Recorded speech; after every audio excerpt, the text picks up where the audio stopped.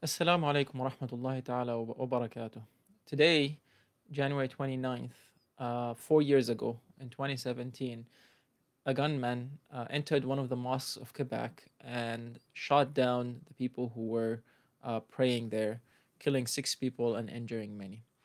4 years later, here in Canada, the Prime Minister Justin Trudeau has turned or has declared this day into a day to remember the shooting that happened at the mosque. This is a very good initiative. And it is not a good initiative because it is merely symbolic, but it is because it is very needed. The issue with such shootings, which have been on the rise, Quebec is not the only city in the world that had such shootings and such aggression against mosques. As a matter of fact, many cities in Canada and many more cities in the world have experienced that aggression. Even very close to home in Vancouver, this has happened. In other cities that are close to us in BC as well, this has happened where people come into the mosque or go around the mosque and they start destroying the property. And people might see that as just mere vandalism. But this issue is a bit deeper than simple vandalism or even just simple racism.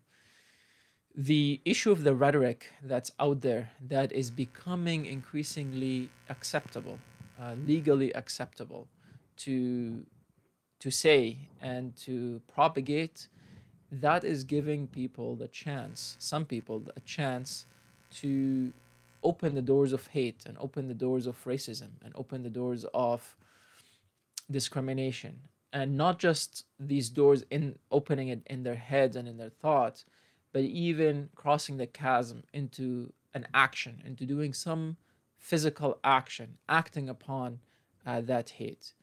And once that door opens, it is very difficult to close it.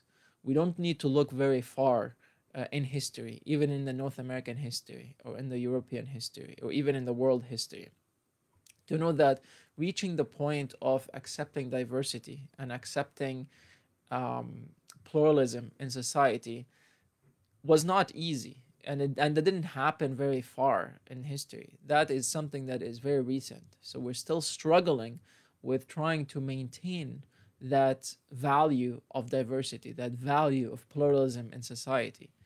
And after hundreds of years of struggle in globally in various countries and in various nations, finally society has arrived to the conclusion that the value of diversity and the value of pluralism is something that is essential. It is not something that is luxurious, but it is something that is essential for society to survive and thrive. It's not something that is going to be an extra value whenever we have time, we're going to address it. No, society has determined through experience as well as through intellectual effort that diversity and pluralism is something that is needed, that is a pillar in modern society. And when we see that various governments, including some governments in some provinces in Canada, for people that run for office, using Islam as a stool to basically jump on, as a step to raise themselves in the election, the impact of that is not just mere election. The impact of that is stirring up and confirming and affirming some really deep and very short sighted and very aggressive thoughts and expectations that some people have in their heads.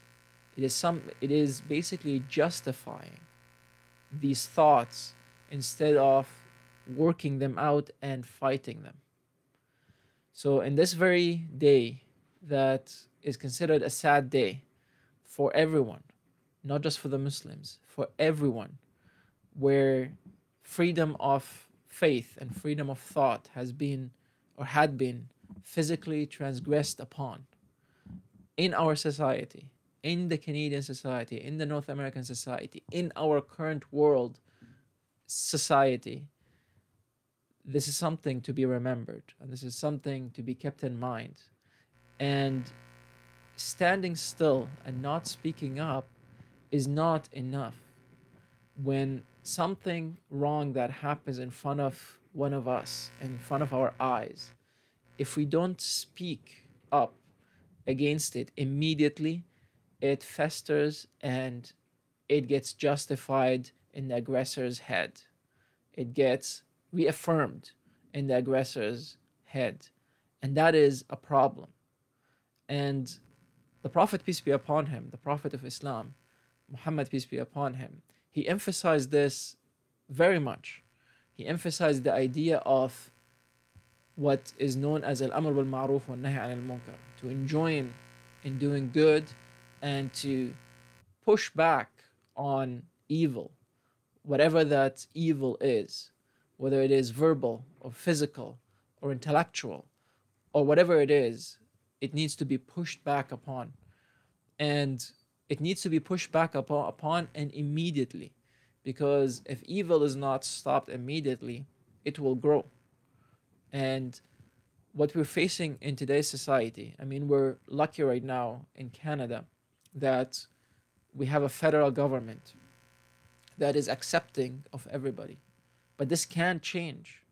This can change at some point in which or during which we will get some people that will attempt to run for office, and they will use hate, and they will use division, and they will use discrimination. As a matter of fact, some of the people that are running for office or that have run for office against the current government, they have already done that. And they have already stirred up quite a bit of trouble. And as a matter of fact, they've used this hate speech and this discrimination in order to step up their game and rise up in the election. And for everyone who is my generation or older or younger, it is important to keep what I'm saying in mind, because things can change in a night. Things can change very quickly, in an instant. It is not a surprise at some point to see things shifted 180 degrees. We see that in other countries, very close countries to us.